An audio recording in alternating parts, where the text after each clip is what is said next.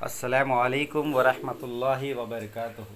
दोस्तों, मैं हूं आपका दोस्त सैयद शाकिर। फैंसी पिजन्स के में आप सबका इस्तकबाल करता हूं। दोस्तों, आज की टॉपिक है हंगेरियन की। दोस्तों, हंगेरियन फ़ीमेल है ये मेरे पास जो देख रहे हैं आप लोग। ये फ़ीमेल में गाढ़ हो गई दोस्तों, पेट में बिल्कुल खा रही नहीं, सुस्त हो गई थी दोस्तों फ़ीमेल। तो मैं चेक करे तो इतना बड़ा गाठ हो गया दोस्तों। उसको दवाई वगैरह लगा के, थोड़ा मेडिसिन दे के, उसको पका के, थोड़ा बड़ा करके ट्रीटमेंट स्टार्ट करे दोस्तों। देखिए, ऐसा ट्रीटमेंट स्टार्ट करे दोस्तों। आप लोग भी गाठ हो गई आपके पास, कबूतर के पास, क्योंकि हमारे पास यहाँ दवाखाना हॉस्पिटल वगैरह नहीं है, इसलिए सोचा कि चलो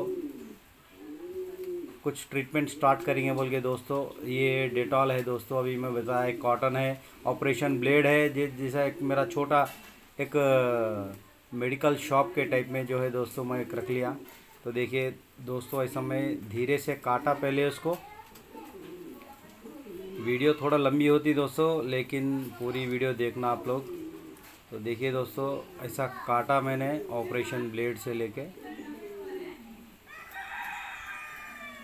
उसके बाद थोड़ा रुई लगा के दोस्तों, थोड़ा पोंछ दिया उसको मैं रुई से। उसके बाद आहिस्ता आहिस्ता करके दोस्तों उसको धीरे से काटा। तो इस वक्त दोस्तों मेरे पास ग्लव्स नहीं है, आप लोग है तो ग्लव्स लगाइए, बेहतर रहता, क्योंकि आहिस्ता आहिस्ता लेयर्स कट नहीं होना बोल के दोस्तों देख समझ के काटना पड़ा इसको। तो थोड़ा काटने के बाद दोस्तों इसको अंदर से देखिए आप लोग, हालत कैसी हो गई थी इसकी। तो दोस्तों, आप लोग भी कुछ कबूतर वगैरह दाना नहीं खा रहे, बराबर पानी नहीं पी रहे, तो दोस्तों आप लोग भी एक बार चेक करें अपने अपने कबूतर को, या कुछ गांठ वगैरह नहीं। ये मेरा दूसरा घाट है दोस्तों, इससे पहले भी एक बार हो गया था कबूतर में। ये किस लिए आता दोस्तों पता नहीं है, मालूम करे तो बताए कि गर्मी से आता बताए। तो दोस्तों, कई दोस्तों को पूछा इसका कुछ ट्रीटमेंट बताइए, बोले तो कोई भी इसका ट्रीटमेंट नहीं है भाई, इसको काट के ही निकालना बोलकर ब्रीडर्स बोले। तो इसलिए मैंने थोड़ा हिम्मत करा, हिम्मत करके दोस्तों इस घाट को पूरी निकालने की कोशिश करा।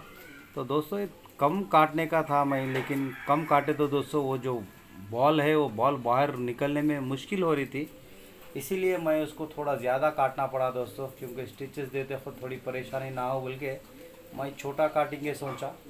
लेकिन दोस्तों, काटना तो जो है इसका ज़रा बड़ा काटना पड़ा। देखिए दोस्तों कैसा निकलता है, अल्लाह अकबर। देखिए आप लोग कैसा बड़ा हो गया था इसका गांठ। इसके अंदर इतना बैक्टीरिया है दोस्तों इसके अंदर, बहुत अभी निकाल के बताता हूँ मैं आप लोगों को। बहुत बड़ा बैक्टीरियल इन्फेक्शन है दोस्तों ये। अभी इसको बाहर निकालूंगा दोस्तों धीरे धीरे मैं। ये देखिए दोस्तों, ये देखिए दोस्तों, अल्लाह अकबर, कितना ख़तरनाक भयंकर है दोस्तों। और ये जैसा जैसा वायरस बढ़ते रहता है दोस्तों, उसी तरीके से बड़ा होते रहता है। अब मैं इतना हुए तक वेट करके इसको निकाल दिया, या नहीं बोले तो और भी बड़ा हो सकता है। तो लिहाजा इसको मैं दोस्तों काट के पूरा अंदर क्लीन कर दे के पूरा अंदर वॉश कर दिया इसको, के ताकि आजू बाजू कुछ भी उसके अंतड़ी या दूसरे रगा वगैरह कुछ फट सके दोस्तों।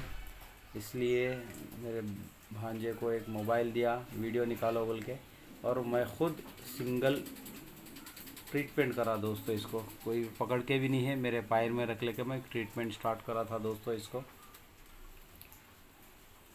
तो देखिए दोस्तों, अब इसके बाद में मैं थोड़ा वीडियो को थोड़ा स्पीड करता हूँ दोस्तों, क्योंकि वीडियो लंबा हो गए तो भी आप लोग बोर हो जाएंगे।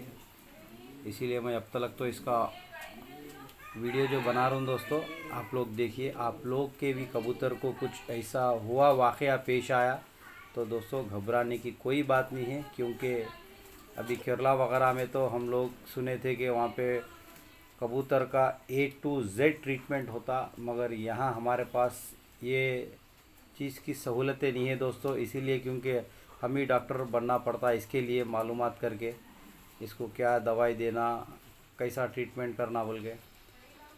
तो दोस्तों इसको पूरा क्लीन कर दिया मैं, थोड़ा अंदर डेटॉल से वगैरह साफ़ करके, फिर स्टिचेस कर दिया दोस्तों, इसको टाके लगा दिया।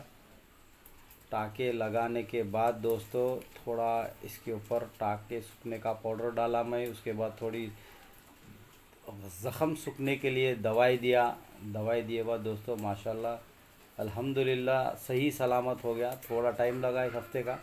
ऐसे मैं डेटॉल से पूरा साफ़ कर दिया दोस्तों। इसको साफ़ करने के बाद अल्हम्दुलिल्लाह उसके बाद में फ़ीमेल मेरे पास सेट हो गए दोस्तों माशाल्लाह। कोई तरीक़े की अभी प्रॉब्लम नहीं है उसके अंदर। तो दोस्तों वीडियो पूरा देखिए, आप लोग को समझ में आएगा। इसलिए दोस्तों मैं ये वीडियो को थोड़ा आगे बढ़ाना चाह रहा हूँ दोस्तों। कंटिन्यू रखिए दोस्तों आप लोग। दोस्तों वीडियो को पूरा देखिए, वीडियो अच्छा लगे एक लाइक ज़रूर करें दोस्तों। वैसे नए भाई कोई है तो दोस्तों मेरा चैनल सब्सक्राइब करें, ताकि आगे आगे नए नए वीडियोस आप लोगों को जल्द से जल्द नोटिफिकेशन आ सके। तो दोस्तों चलिए दोस्तों वीडियो को थोड़ा स्पीड करके बताऊंगा आप लोगों को। वीडियो पूरा देखना दोस्तों।